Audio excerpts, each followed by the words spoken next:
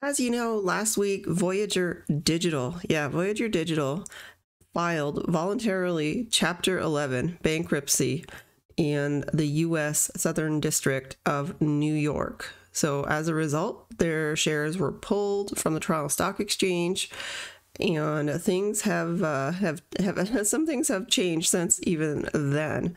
Okay, so due to the company's July 5th bankruptcy filing, Voyager no longer qualifies to trade on the OTC QX International. Okay, this is important, this international part.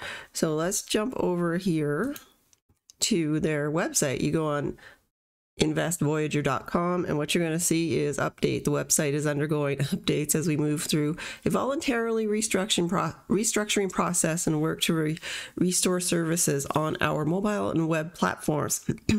For the latest information, check their blog. All right, then we jump over here. So like I said, they got pulled off of that trading platform, but now they have a new ticker symbol, VOYG VQ, on the pink sheets. So that's a major downgrade. Okay, so VOYG VQ. Now if we go over and check their old price here, so this VOYG was their old ticker, which became obsolete July 5th, and it was trading at 33 cents. So, and their new ticker is, okay, Voyager Digital on the over-the-counters on the pinks, and trading at 13 cents. So a third of its former price. Give you an idea. And yeah, incredible. So it's been, a long haul for this.